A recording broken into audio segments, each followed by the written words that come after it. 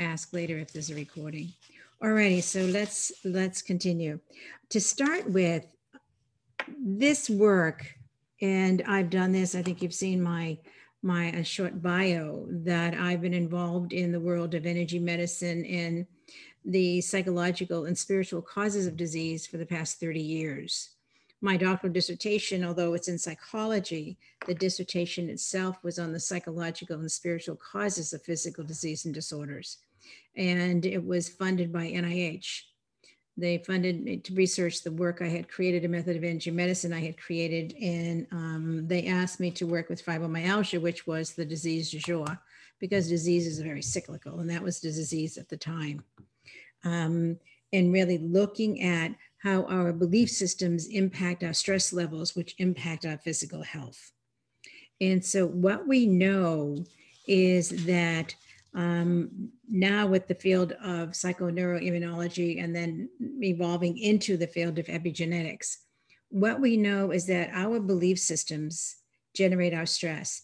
And our stress, and especially in the United States and Western cultures, our stress is so acute that is impacting us, and we're at a point of living in that fight or flight mentality because everything is a crisis. There's, especially now, and this was pre-pandemic, but certainly during the pandemic, where everything seemed to be about survival. If I don't do this, I'll lose my job. If I don't do this, I could lose my marriage. If I don't do this, my kids will turn against me. Belief systems we've created that generate immense stress. When we live at that level of stress, we are really, truly living in the fight or flight mentality. It's like we're fighting to keep our lives the way we believe our lives are meant to be. That impacts the adrenals enormously. And when the adrenals are weakened, that ends up impacting our immune system. And for every one of us, depending on our personality, our immune system has predispositions, if you will, in everybody's body. Some people, if you notice, when they get highly stressed, they get migraines. Other people, when they get highly stressed, they get diarrhea. Some get diverticulitis. Some get Crohn's disease acts up. Others, in high periods of high stress, they get strep throat. Different personalities hold their stress in different places. Some people, it's the upper shoulders. Some, it's the lower back goes out. Everybody handles stress differently, depending, truly, it all depends on belief systems. So what we're going to look at is that we simultaneously live on 3 levels of existence. The most superficial level is our personality. And unfortunately, many people identify with their personality, and we are not our personality. If I could say something, that the way I see it and work with my clients on this is that we are sitting in this chair or wherever you are seated at the moment. And on the far side of the room is the life you created. It's all the lovers you have had, all the careers you have had, all the homes you have lived in, all the friends you have made, the organizations you have belonged to. All of that is on the far side of the room. And over here is this embodied soul or this embodied essence. And when we begin to see that, there is this embodied soul, embodied essence sitting here. Our life is over there. What ends up happening for most is that they get so lost in their lives that they disappear. So that people present, they don't know what they need. They don't know what they want. They don't know what they like. They are just doing their life. And they somehow got lost in the picture. And when that happens, physical disease starts to develop. For some, they can do that for a short period of time. For some others, they can do it for a little longer, but nobody can do it indefinitely. So what it comes down to is recognizing that our personality, that thing we have created in order to be loved or in order to be safe, is really defining how we do all of this, how we do the life we created, and whether or not we are comfortable enough even owning that we exist apart from everybody and everything else. And on the personality level, and again, it's the most superficial level of us, because right underneath the personality level, and I'll go into that in more detail in a moment, but right under the personality level, that thing that we show to the world, frequently it doesn't reflect a thing about who we are. It can reflect completely about who we think we are supposed to be. And underneath that personality is a persona that we put on. I am the wise one, or I am always relaxed, when in fact there's acute anxiety going on underneath that mask, underneath that persona. The persona you put out there of, I know everything, or I've got everything under control, whatever that persona is, it's how you want people to see you. And when you put that out there, unfortunately, sometimes we are that, but frequently we're so filled with acute anxiety inside because we know the persona doesn't fit. I don't have it all together, or I don't understand everything, or I'm not independent. I'm feeling really needy right now, whatever that persona is that we put out. And to sustain that persona, we create a mask.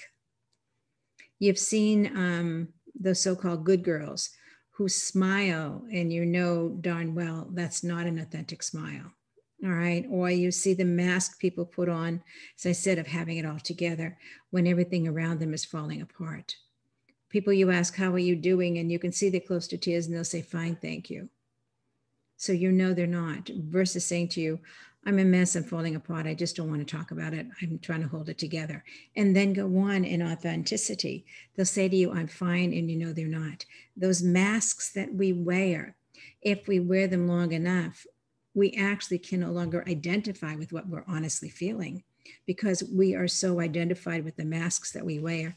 We forget what's going on inside of us and are detached from it so much we don't recognize it. And underneath the masks are the defenses we wear. Some of us, when we get stressed, we become very controlling. Some of us, when we become stressed, we become this illusion of victim. Some of us become stressed and we get very, very busy. Keeping busy avoids it. Some people use humor as a way of deflecting fear.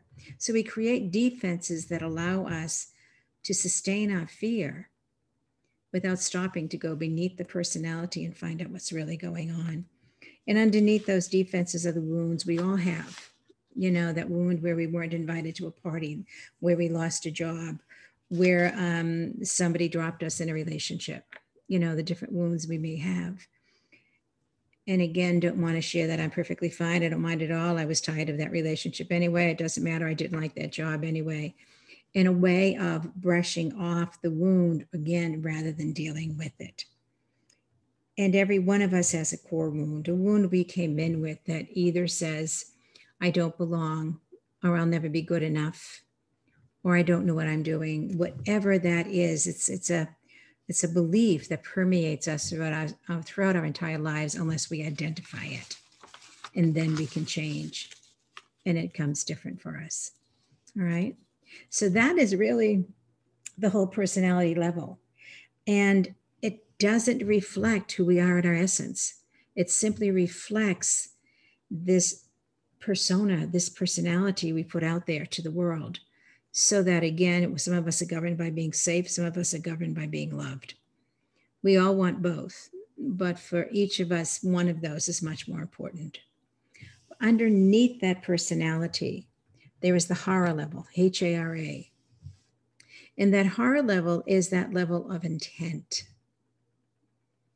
It's a state of being. It's when you have an awareness that there is so much more to you than what you present to the world. There's so much more depth to you than perhaps you've bothered to stop and identify. It's at that level, truly, that you discover your true leadership. It's at that level that you discover your authenticity. And there are 4 points on the horror level.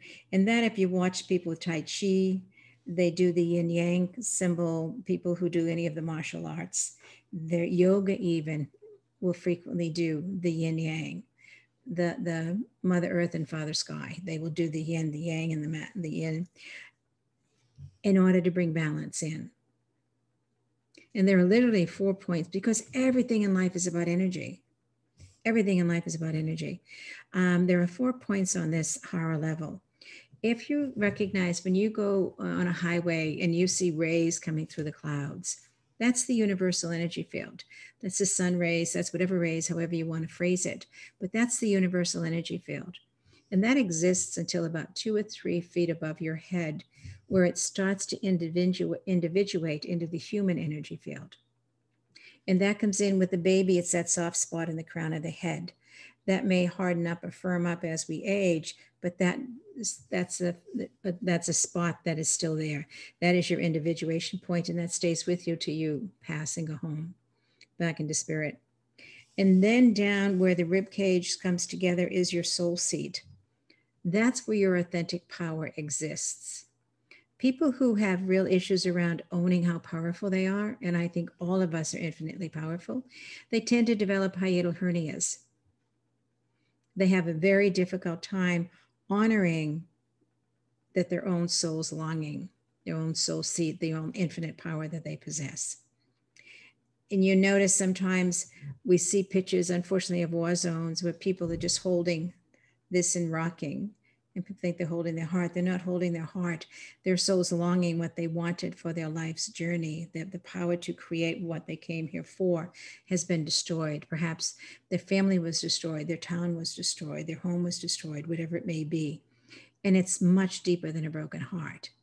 It's the whole purpose and being as they see it, that power to define who they are in their world has been destroyed at that moment. In truth, it hasn't, but that's their experience at that moment in time. And then down between the pubic bone and the navel is the Tantien. It's capital T-A-N, capital T-I-E-N. And what that deals with is that spot in you, that seat of wisdom. When we talk about gut knowing, when you walk into some homes, you don't know anything about who lives there, but it doesn't feel good. There's something that doesn't feel good in this house, or something feels wonderful in this home, and you know nothing about it, but we have a gut knowing. That is our seat of wisdom. And energetically, that resonates enormously with our truth, which is why when we sit down in silence, we tend to come away from all the distractions and come inside, and we sink into that seat of knowing, and we start getting these thoughts. It's of such pure wisdom, because that is our seat of wisdom. But when you're frightened of stopping, when you're frightened of that silence and you keep moving, we instead come from knowledge instead of wisdom. And knowledge is wonderful, but wisdom is the depth of who we are. And then the final point on the hara line is about 2 feet underneath the ground, underneath our feet in the ground, so that we're really connected to the earth and to the sky, and it flows back and forth, the earth to the sky to the earth. It flows back and forth through us. And when people are like that who live at that level, those are the ones that you see in a crisis. They stop. They look, what is going on? What needs to be done? Give me a moment and I will find a way of dealing with this, because they've stopped and they're living on the level of intent. And at that level of intentionality, they're always living in response, never in reaction. Reaction comes from the personality level. Response comes from the level of intent. It's a very different way. And you've seen people, I know you both have, where you meet people that are just so grounded.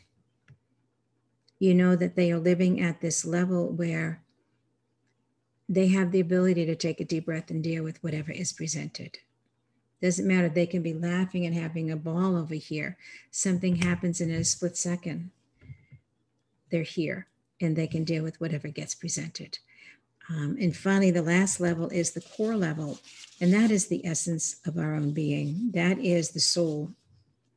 That connection to our own divinity, the connection to the essence of who we truly are.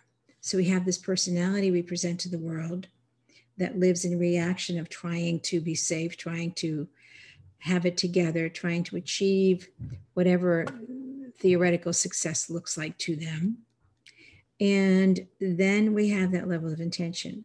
And beneath all of that is the essence of the soul that is sitting in this chair that I spoke about in the beginning, that the essence of the soul, this essence of this being sitting in this chair, absolutely apart from the life he or she has created. There's this. When people live at this level, they are living in ease. Therefore, there is no dis-ease. There is no illness. There is this ability to sit and sit solely in that place of ease. It's a very different way of being. It's what oftentimes you see monks or religious nuns living in. You see Yoda, if you watch Star Wars and all of those, just living at this place of what is. I know who I am, and this is the awareness I live in and respond to whatever presents. So just looking at that level of your soul's essence, your core essence, and then the level of intention. When we can live there, emotional intelligence is a given. When we live there, spiritual freedom is a given. And when we live there, physical health is a reality. So we're going up to the personality level, and we can see where disease develops. And personalities, styles, and leadership styles correspond completely. The thought leader is that kind of person and that kind of individual. And every one of us, let me back up a moment, every single one of us is a leader of our own lives. We don't have to be a CEO or a COO. We don't have to be a manager. We can be a single person living at home by ourselves, or living at home with our cat or our dog. And we are the leaders of our own lives. So always it comes back to leadership is not a position. It is who we are. It's how we walk through the world. It's how we acknowledge what is. I have a friend who likes to be acknowledged. And what ends up happening is that when somebody is a thought leader, they are that kind of person who is the catalyst. They come up with all kinds of ideas, all kinds of thoughts that are absolutely creative. It may be that there's a problem going on, and a girlfriend of mine was like this, and we had said to her at one point, it was a very, very cold fall, and we were dreading what winter was going to bring. Someone said to her, Marilyn, do you know anybody who has extra blankets? We need to get some blankets together for these folks, these homeless people. They really need to have some heavy blankets. It's a very cold fall, and many are not comfortable going into shelters. Well, if they had asked me, I would have called several of my friends. Who's got extra blankets they don't need? I would have collected them and taken them to a drop-off spot. Not my girlfriend, Marilyn. What Marilyn did, Marilyn said, well, hey, if we need blankets, let's find a couple manufacturers of blankets. We can call them up, see what they're doing with their seconds. Are they selling them at discount stores? Or we could ask them to donate them. They could do a tax write-off, and we could have thousands of blankets to give out to the homeless. Her thoughts, this is who she was. She was a thought leader. She came and she did this and made it happen. And I can give you example after example of how Marilyn did this. It's who she was. However, once Marilyn got the truck, got these people to distribute it, got them to bring the truck over, she was out. She had absolutely no desire to have anything to do with implementation. She didn't want to have to deal with the people. She didn't want to be a leader over people. She wanted nothing to do with any of that. The thought leader is who Marilyn was, the catalyst. And then she disappeared. For these folks, they have amazing strengths in thought leadership. What they tend to do is they are very creative. They are very spiritual. If you know people who tend to be psychic or tend to have an inner knowing, they are They are artists, they are dancers, all of those folks that have a great creativity. This is who they are when they are healthy.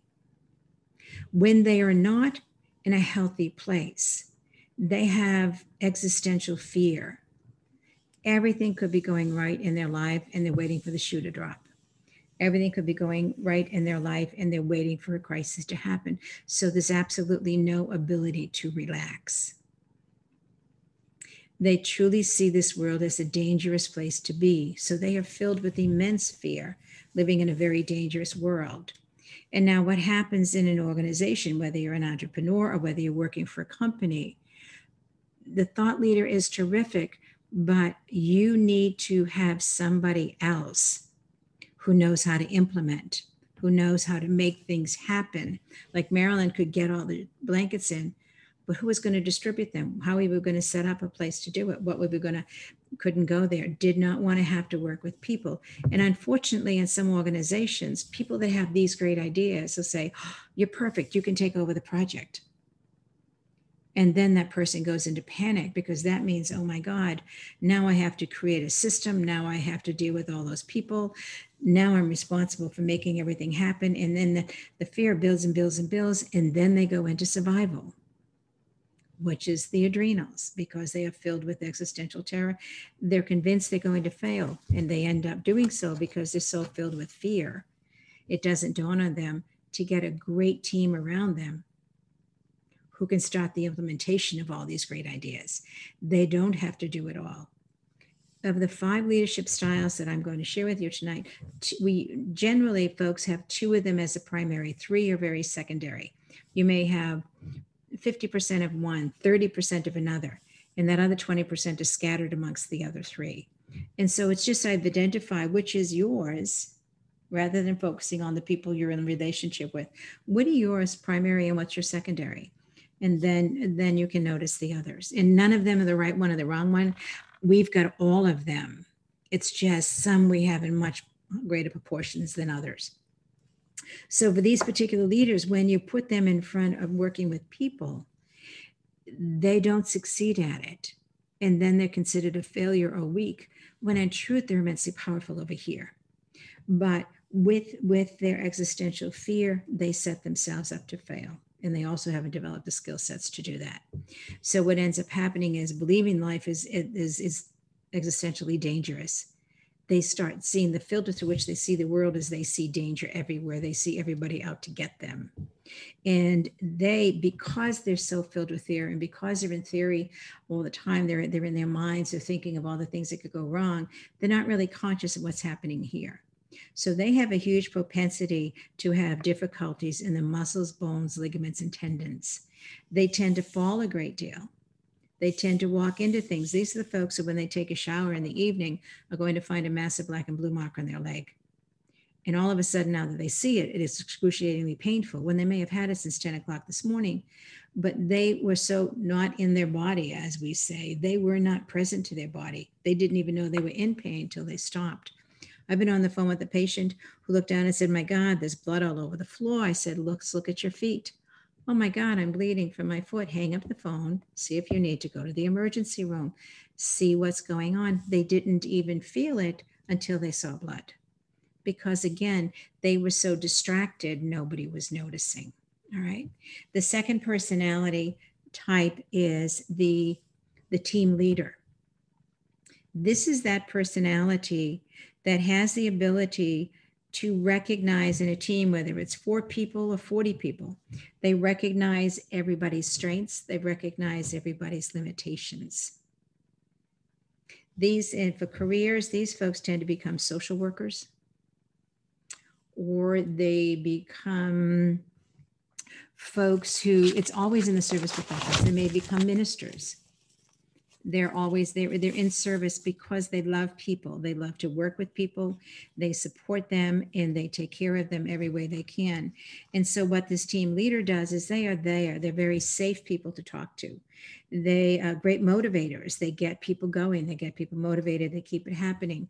If the company creates a culture, they are the folks that implement the culture within their team. They get things going, living in the company's culture. They make it something that's a unifying factor, and they create strong teams. Melissa, you said you've got a team of folks. It's like, what's the culture of your company, or what's the culture of your team? Because some larger companies, there may be a corporate culture, but if you go to different departments, there's different cultures in every department. So what's the culture that you want to create? And then you can look and see the people that fit best in that culture. And how do you create that solid team with them? And in their finest, what they do is they develop individual leaders all around them. Everybody that works for them, they teach them how to be effective leaders. Think of even the man in the cleaning equipment. He or she may be downstairs, and they're assigned to clean these 4 different departments. But yet, as they're going down, they find out that there's a flood in the hallway. The person who doesn't own their power, doesn't own their leadership, is going to say, thank God this isn't my area. And they keep on going. Somebody who is connected to their own personal leadership, I mean, they may be a cleaning crew, but they connected to their personal leadership. They're going to say, my God, we've got a problem here. They're going to find out where the leak is. They're going to shut the water off. Then they're going to call folks to help come and wipe all this up. They'll get the team together to wipe all this up and rectify it before they then go and deal with their own departments. But that person that doesn't own their leadership, that team leader who doesn't own it, is simply going to say, it's not my job. They're not invested in themselves, much less invested in their company. Because when it's who you are, when you walk in that essence, that intention, you recognize not only are you here to make the world a better place, you're here to continuously grow yourself into a separate entity that truly knows who he or she is and can make that happen. And as I said, they understand people, they understand their wants. Is because a leader, they step up to the plate. It doesn't matter what their position is. It doesn't matter who they are. They step up to the plate because they know what needs to be done. Certainly not in something they can't handle. If I go by and I see something on fire, I'm not going to put it out, but I am going to call the fire department immediately. Then I'm going to try to help anybody who may be around. But I'm not going to take responsibility for putting that out. I don't have the equipment and I don't really know what to do. So you step in and help the best way you can, because a leader always is available and present. And when they are not in that solid, strong place, their vulnerabilities are they don't recognize their own needs. They have no idea what they need or want. They're terrified of being abandoned. And they become those folks that suck you dry. And we all know those folks that we're with them 15 minutes and we're exhausted because they've just sucked us dry. They are so needy. And no matter how much you do for them, they need more, they want more, and there is never enough. They hold on too long in relationships that they know are not working and they should let them go, but they hold on anyway because they're frightened of letting go. These folks are also the hoarders because it's never enough. They hoard. And they expect other people to fill their needs. So they set others up to fail because they don't tell them what they need. They're just angry when their needs are not met, even though they've not told anybody what they need. Now, this is, again, when they're not in their leadership, when they're not in their power. And we're all human. We all fluctuate back and forth. The thing is to live in our strengths, to live in our leadership, supports us as we walk this journey. And then momentarily, on occasion, we go into that vulnerable place. But some of us live in the vulnerable place and they're frightened of taking that authority, that leadership that's they're naturally called to. And they end up waiting for somebody else to rescue them and make it all better. The basic beliefs when they're healthy is that we are all in this together. And especially now this year, you've seen many step up to the plate who have said we're all in this together, whether it's because of the Black Lives Matters or it is because of COVID, and they're stepping up and helping out however they can and making things happen. Some you see in some neighborhoods, people are really coming together, encouraging folks to go to their local restaurants and do takeout, order pizza 3 nights a week, keep the company going, help our local businesses survive in the midst of this COVID. So there's a basic belief we're all in this together. And as a team leader, they work to make that happen. When they're in most vulnerable, they feel absolutely alone, terrified everybody's going to leave them. and they can't get enough. Consequently, on a physical level, they end up, they're passive, waiting for everybody else to recognize their needs when they're unhealthy. And because of that passivity, they have very low immune function. They usually end up with reproductive issues, diabetes. If you have diabetes, this is a good indicator that this personality construct is up for you right now. Obesity. All right, again, because they can't get enough. They feel very needy. They haven't identified what they need, and they haven't given themselves permission to fill those needs. So obesity becomes an issue. Diabetes is an issue. All right. So then the reproductive, lower back pain, addictions are very common, whether it's drug addiction, alcohol addiction, food addiction, hoarding. All of those become obesity, and eating disorders, anorexia, bulimia, a part of this personality, because it's all around needs, and they don't deal with need because it frightens them. So when you look at that, they go from that team leadership when they're really healthy, and in relationship in a healthy way, people confide in them because they're safe to be around. All right. People feel safe around them because there's something warm and loving about them, because they really are a team player. The next part, in all of these, the first one develops in utero or at birth. This one here develops at the bottle feeding stage, when a child's basic needs are being met, but perhaps their needs for emotional or spiritual support are not provided. The third type of leadership and personality style is a supportive leader. Now, this is that person who is frequently judged perhaps as not being a leader, but being a follower. This is the one that does not want to be the CEO or the COO. What they want to do with their life is they want to be that person who is the VP who has the CEO's back. If you're a keynote speaker, that's the person that has set up the stage for you. That's the person that's made sure the mic works for you. They're the one that supports you every step of the way. They may have 14 people working for them. They like the role of being in charge. They like that leadership capability, but they don't have any desire to be center stage. This is not a lack of drive. It's not a lack of motivation. They just love being the one that supports. Some people would love to be on stage and are terrified. That's a completely different personality. I'm talking about the one that has no desire to be there. They absolutely love being the support staff for the person on there. Their strengths are they are very loyal, very persevering. You've got a project that's due tomorrow. They'll be up till 3 or 4 in the morning with you tonight to make sure it gets done. They have your back. They are persevering. They are very hard workers, extremely capable of great love. They love unconditionally, and they can be very playful with a great sense of humor. This is when they are healthy. This is who they are. When they are not in a great emotionally healthy place, they become very passive aggressive. They don't want to be angry because their greatest need is to be loved. So they don't allow themselves to become very angry outwardly because they're frightened people will abandon them, people will leave them if they get angry.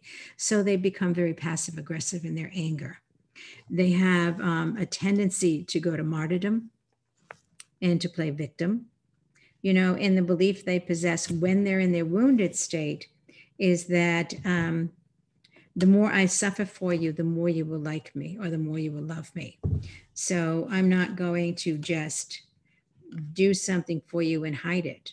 I'm going to say, I just want you to know I did this, this, and this for you today. I just want you to know I did that, that, and that. I want you to know that I ran and I was exhausted. I didn't feel good, but I don't care. I know you needed it, so I went and do it. So the more they build it up, the more martyrdom they project, the more they assume you will be grateful for them, therefore the more you will love them. And so when they are vulnerable, that's the place they play. They also tend to be extremely overwhelmed.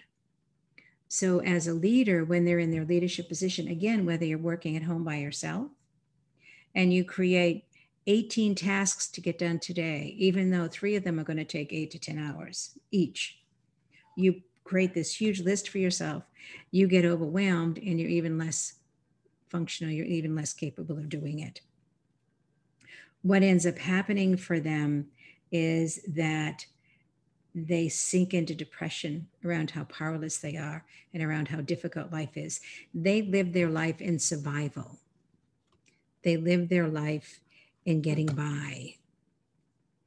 They don't have permission to be absolutely free and powerful and alive because it goes against the martyrdom. It goes against their purpose and wanting to be loved and believing the only way to do so is to be a victim and a martyr. When they are healthy, their basic beliefs are that they are good. People are good. They love people. All right. They really will do anything for anybody. They are the first one to stand up. The first one that says, hey, I can take that on. Let me help out. I'm willing to be here for you. So that there's really an innate goodness about these people, an innate loving wonderfulness about these people. It's only when they are in their own insecurities that they feel they're not important, they're not valued. And I would if I could, but I can't becomes a way of life. As again, I said, struggle becomes it. In relationships, they are very unconditionally loving and giving when they are in a great place. They have a great ability to forgive, deal with the problem. They will forgive it and move on because they're about loving and being in relationship. When they're not in a healthy place, when they're in a wounded place, they do a great deal of blame, a great deal of anger at being victimized and being used. They just keep going and giving until they're so exhausted they become ill. And then they blame all the people who took. And yet everybody they bring into their life is a taker because these people need to be needed. So they surround their life with people who need them. And then they become depleted and then they blame everybody in their life when in fact they never learn to say no. And when you don't learn to say no and you keep giving, you're so overextended, you do a poor job at everything. So you need to learn to say no so that the few things you do take on, you can do extremely well. When you try to do everything and be everything for everybody, you will fail. They will be mad at you because you overpromised. Then you will feel like a victim because they judge you when you do so much for everybody. Now they're judging you for failing. And they have the right, if you committed, to expect that you will follow through. The fact that you can't follow through because you committed to 14 things today isn't their responsibility. It's yours because you didn't learn to say no after the second and third thing. So it really becomes this, again, they're victimized and they're judged and they go back into powerless and overwhelmed. All right, so it's looking at what happens here. When they are out of balance, remember, again, with every one of them, they can be perfectly balanced. When they're out of balance, they tend to develop breast cancer. Breast cancer is about giving. The left side of the body is the yin, the feminine side. Left breast cancer is about, I believe I have the right to identify and fill my own needs, but only after everybody else's needs are met. And they've trained everybody to expect everything of them. So therefore, they will never have a point where everybody else's needs are met. Right breast cancer is the yang, it's the masculine, it's all about belief systems. In the Judeo-Christian culture, they don't believe they have a right to meet their needs because that's selfish. There's always somebody else who needs more. And then breast cancer develops. When I was working as a healer at Hartford Hospital here in Connecticut, I had a woman come in and see me. She had 2 sets of twins under 5 years of age. And she had bilateral breast cancer and it had spread. And she had said, I'm not going home. I'm going to die here in this hospital bed. And I said, the doctors say they got it all. She said, I don't care. I'm not going home. I never wanted those kids. He wanted the kids. Then he gets a job as a traveling salesman and I'm home raising all these kids. I'm not going home. I'm going to die in this bed. And she did. She didn't commit suicide. She just gave up and passed in that bed because she didn't want to do it. She couldn't learn to say, no, I don't want these kids. Even after the first set of twins, I'm done. I've got my tubes tied or I had whatever, and left it. But instead continued having the children, resentful and angry, and then chose to leave. Again, not suicide. It's just we can do that. We can will ourselves to death. And they deal with exhaustion. They deal with dehydration because they don't take time to drink. They don't take time to fill their own needs, even fluids. So dehydration is a problem. Chronic fatigue is this personality. Liver problems, this personality. Liver is about depression and resentment and anger. And that type of anger comes from the illusions of victimization. So these folks develop liver problems, chronic fatigue, breast cancer, digestive disorders. And many of these digestive disorders are because they're eating on the go. They're feeding the family, they're feeding the kids, and they're eating while they're in the kitchen. By the time they sit down, they're pretty much full. They ate, or they shove it in because they've got to get up and start cleaning the kitchen after. So they really don't recognize their own need to stop, feel their needs, and take care of themselves. All right. And so, as I said, in leadership, when they're healthy, they want to support.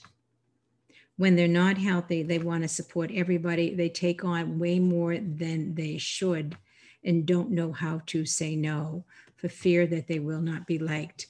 Therefore, they don't do anything well. It's all okay, but it doesn't excel because they are too busy. They put far more demand on themselves than they will ever have the ability to do. And you can see people now, I know many people that I've met or that I know, friends who are retired, who are exhausted because they're now volunteering at so many places. And then friends ask them to play golf, friends ask them to play shuffleboard, friends ask them to play cards, and then 3 volunteer organizations call them because they're retired. Now they're exhausted. They want to go back to work because this is exhausting them. If they knew how to say no, I'll work for this one charity, I will play one sport, or I'll play 2 sports, but one this week and one next week because I want a quieter lifestyle. Others may turn against them. Life will go on, but they will have them in the picture. They will have themselves, which they don't have when they don't know how to say no. All right. The next leadership style is the visionary leader. Very different from the thought leader. The visionary leader is that personality that makes things happen. The thought leader comes up with the vision. The thought leader has these great ideas. The visionary leader knows how to take that vision and implement it. They are the folks that make things happen. They are the CEO, a good CEO. Unfortunately, we all know leaders who are in positions, thought leaders who are put in there as a CEO to make things happen. It fails. They wanted to go up the ladder and they didn't know how to go up as a thought leader. So they went up a chain that had nothing to do with their natural skills. So they've had heart attacks, they've had strokes, they've had all kinds of diseases going up the ladder because they betrayed themselves every step of the way. I believe the moment we become ill, it's our soul's way of saying stop. What's going on? How are you betraying yourself? What do you need to do differently? It is, I say that again, illness, whether it is a cold or cancer, it doesn't matter what it is. Illness is a message from our soul, from our essence, to stop. A broken leg, stop. I believe spirit gives us a soft touch on the cheek, and it may say, I just tripped over something, and it says, oh, you better slow down. But I'm too busy to slow down. I've got too much to do. So now I'm going to keep going. Now I'm going to trip. Ooh, that hurt, and grabbed something and fell. I'm okay. Before you know it, I'm spread out on the ground and I've got a broken leg. So why does this happen to me? Well, you knew back there it was time to slow down, but you didn't listen. I get this, people with migraines. I had a headache, but there was so much to do. I committed to stopping after I did this one more project. And then all of a sudden I was getting nauseous. I was so sick, but I took some aspirin just to help finish up the program. And now I got a migraine. Why do I get the migraines? Nobody else seems to get them. Well, you didn't need the migraine. Your body told you way back there it was time to stop, and you didn't listen. And so for me, working with folks in healthcare, it isn't just providing medical services, it's educating them on what disease is about, why it takes place, why they keep pushing their stress levels to such an extent that the disease takes place. This style here and the personality, they are very powerful, recognized leaders. There's a presence about them that they walk in a room. You don't know who they are, but you know they're somebody.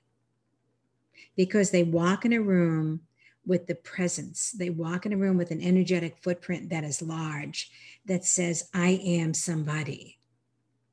Not for a moment does it mean I am somebody more important than anybody else. It just says that when they are healthy, they recognize they are somebody. So I used to say to my children, you are exquisitely unique, but nobody will ever be special. But you are exquisitely unique. Appreciate the beauty of your uniqueness. These leaders, when they are healthy, know that this is my skill. This is what I'm good at.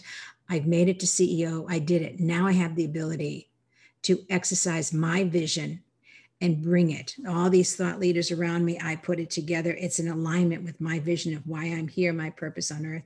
And now I can make it happen. And this is exciting for me. So they become the visionary leaders. They are powerful, recognized leaders, very charismatic. They are powerful speakers, great keynote speakers, great trainers. They get people, because they're charismatic, they get people invested in what they're saying. People are sitting on the edges of their seats. They can't wait to learn more and hear more, because these folks have a presence that says, I know what I'm talking about. And if I didn't, I would never humiliate myself by putting myself on the center stage and not know what I'm talking about, because they know who they are. They know their strengths, they know their limitations, and they are amazingly cool under fire. When they are not in confidence, when they are not in balance, for whatever reason, and they're in their vulnerable, wounded space, they become very intimidating, or very seductive, or very manipulative, immensely controlling. Their belief is either you control others or you get controlled. And since nobody will ever control me, I will always be in control of everybody else. Now, this again is when they are in fear, not when they're in balance. And so they will find whatever they need to do to be in control of the room. That's where the manipulation, the seduction, or the intimidation comes in.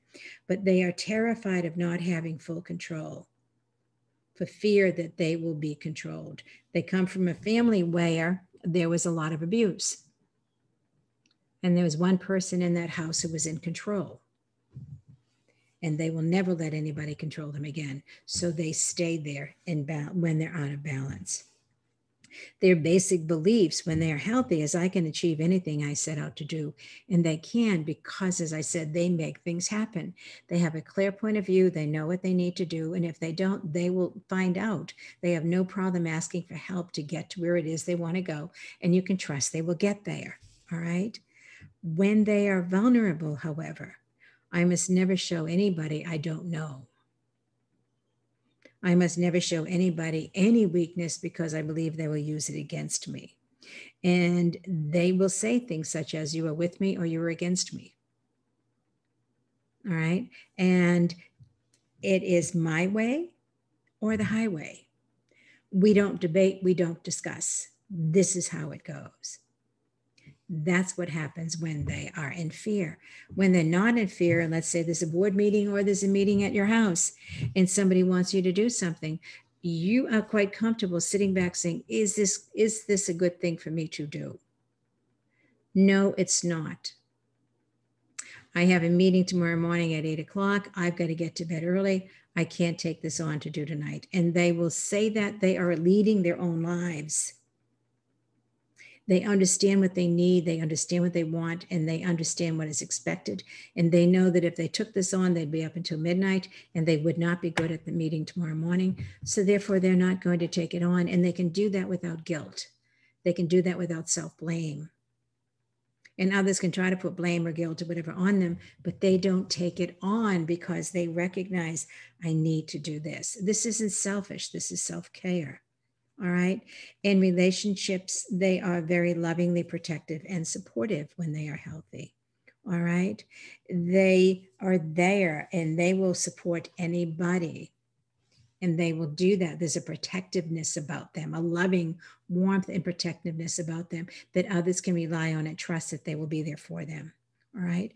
When they are, again, out, they are very controlling in relationship. Their diseases they are more prone to is heart attacks.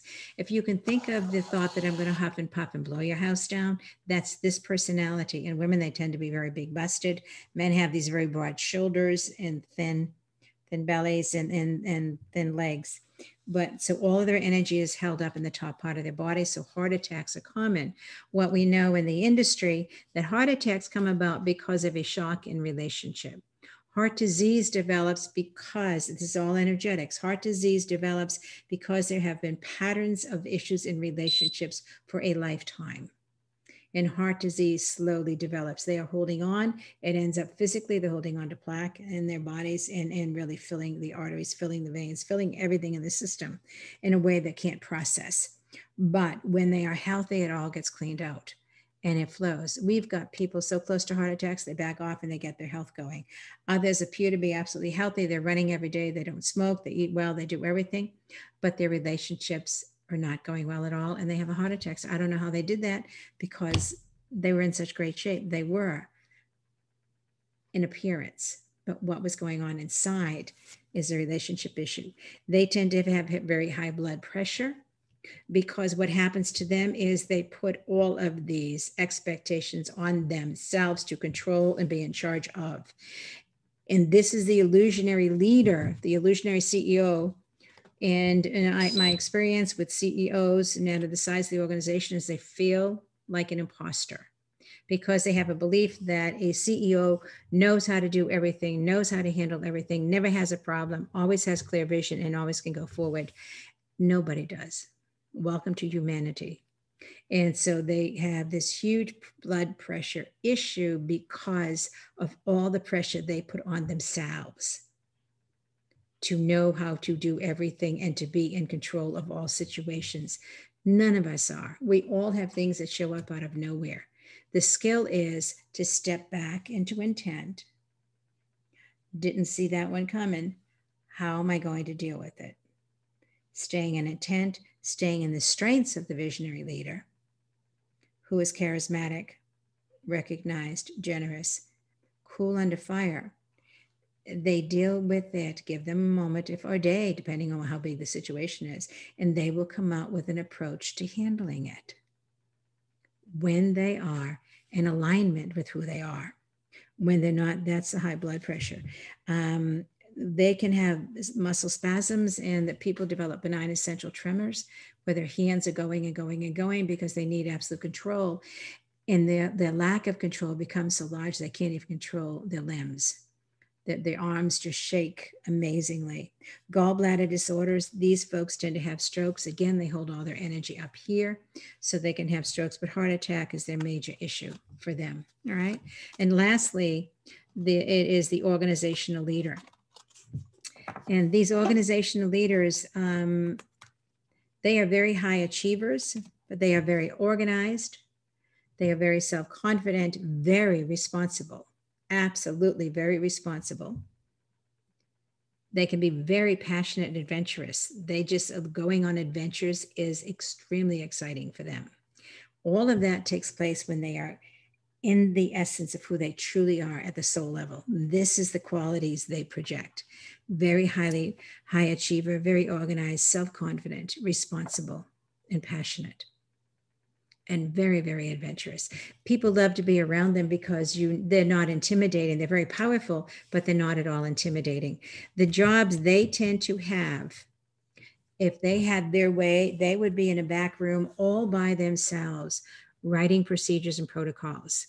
The thought leader may have great ideas. The visionary leader know what's going to implement. The team leader's got things going. The support staff is ready to roll. They love it. Leave me out of it. I'll be back here writing procedures and protocols, setting up the schedules. I'm the accountant. I'm the architect. I'm that kind of thing that doesn't need to be around people. I just want to make things work in the back room. Unfortunately, when they are so good at that, people say, you are so good at organizing and keeping things running, keeping it going. I'm going to give you a team of 40. Help work with them and help make it all happen. They don't want to. They're not a people person in that way. Their control, the visionary leader wants to control the whole world around them so that they feel safe. The organizational leader simply wants their space perfect. They could care less what's going on in your space. They could care less what's happening with the team. They want their place to be organized. They are going to create a system. They'll create procedures. They'll create protocols. This is where they feel safe and order. And when you are put over large groups of people, there is never organization and order. When you're placed over lots of people, what ends up happening is you're going to have every one of these personalities. Some of them are going to be in their healthy state, some are going to be in their vulnerable state. Their humanity is going to be popping up. And this crowd doesn't know how to handle that because they need order. So when you bring chaos to their room, they feel absolutely out of control. They feel absolutely vulnerable. And then they struggle and struggle to be a perfectionist. The perfectionism is their greatest vulnerability. They get easily angered because their stress is so high the moment something is out of order. The moment there is stress, they take it to the next level because it's all supposed to be working perfectly. So their vulnerability is that perfectionism that makes them so easily angered when anything isn't going the way it was supposed to. But I wanted it to go that way. I planned it on going that way. Who messed it up? What happened? And they get filled with angst around that. Okay. Other than that level of stress, they have great difficulty in expressing emotions. Only that anger about things falling apart, but they don't express their emotions well because they don't want to associate with anything that isn't in order. And emotions are not in order. Emotions are all over the place, whether it's emotions of joy, emotions of sadness. They don't know how to handle it when somebody is extremely sad. They don't know how to handle it when somebody is extremely needy. They don't know how to handle it when somebody is overjoyed. It's too much chaos, it's too much noise, and they need to go away. All right.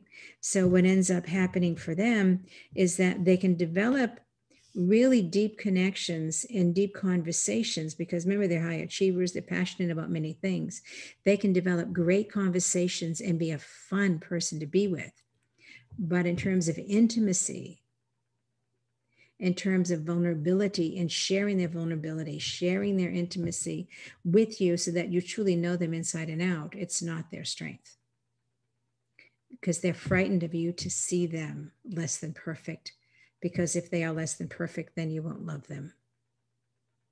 And they are raised by parents to believe that in order to be loved, you need to be perfect. When you keep a perfectly clean room, we will love you and you can come out here and be with the family. Until that room is perfectly clean, you can't be among anybody.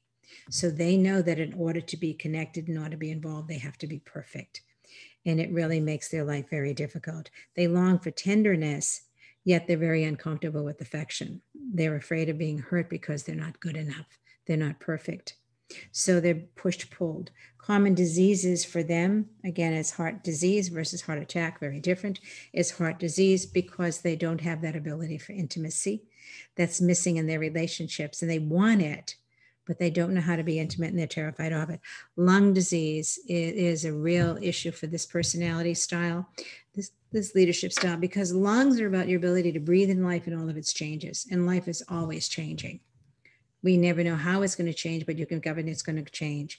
And with these folks, remember, they like everything in order. So life's changes are frightening, and so they hold on. The thymus, asthma is a huge problem for these folks. Anybody with asthma, circulation issues are a real issue for them because they hold themselves so tight. They struggle to be perfect. Nothing is ever out of alignment, yet they think they're a mess. But if you look at them, their hair is perfect, their clothes are perfect, they're dressed perfectly, and yet they feel like a mess because somewhere in one of their socks, there was a thread that was pulled when they were putting it on. And that upset their entire day. And I'm not exaggerating.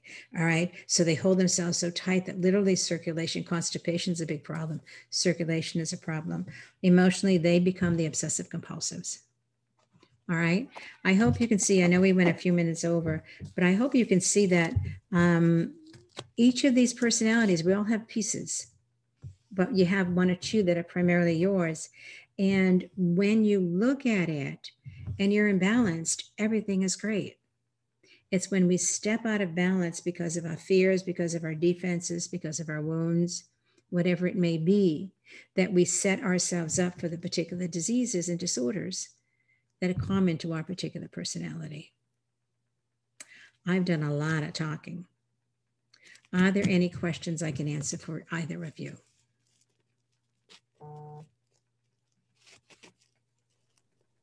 Dorothy, No. Yeah.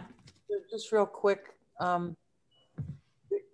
there was the 5 that you mentioned. 2 Yeah. of them were more primary and then the others are more secondary, but we all have all five. We all have all five, but in my experience, Patty, most of the time there can be anywhere from 40 to 80% is yours. And maybe the secondary has 10%. And the other three share that last 10%, but frequently it's more like, 40, 30 or 45, 35. And then the other three just have spatterings, but we have all of them. We have all of them within us. We just have our predominant personality, which is why you can have two team leaders, but one secondary is organization. So they're a team leader, but they're also very rigid. Another team leader, but the secondary is support.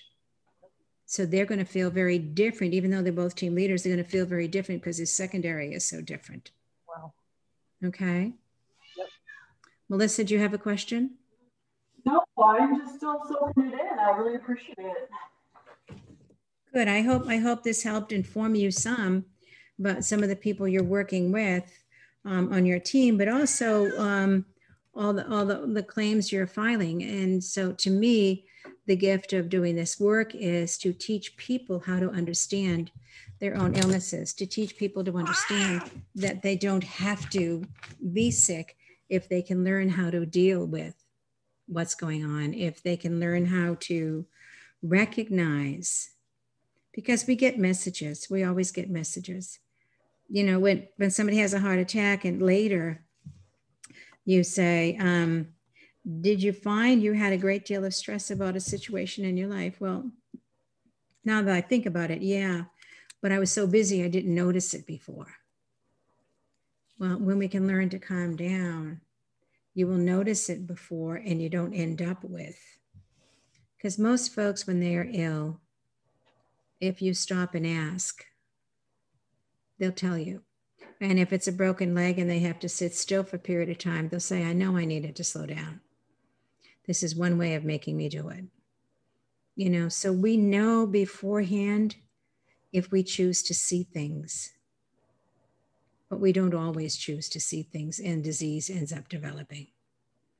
And type 2 diabetes and any of these chronic diseases, we know now in healthcare, and I'm sure you know better than I, the latest of, if there's any releases out this month, but over, 80% of expenses is on chronic disease.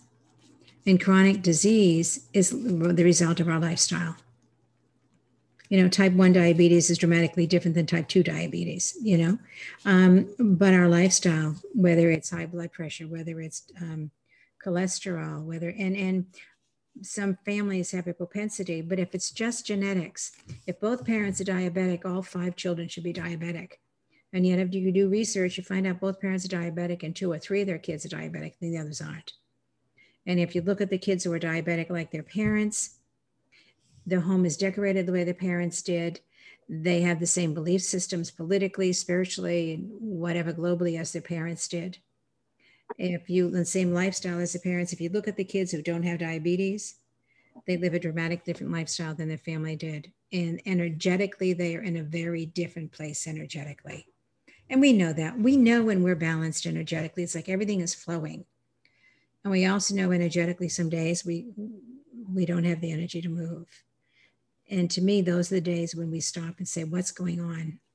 It has nothing to do with the outside world. It has everything to do with how am I perceiving what's going on in the outside world? What's going on with me?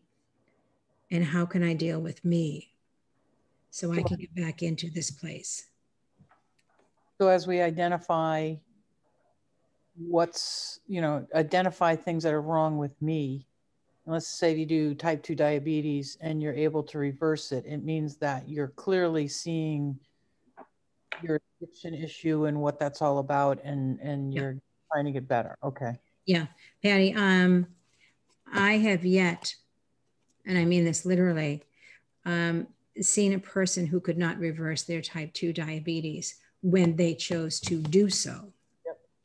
I've seen many being told by their physicians that you'll be on insulin the rest of your life.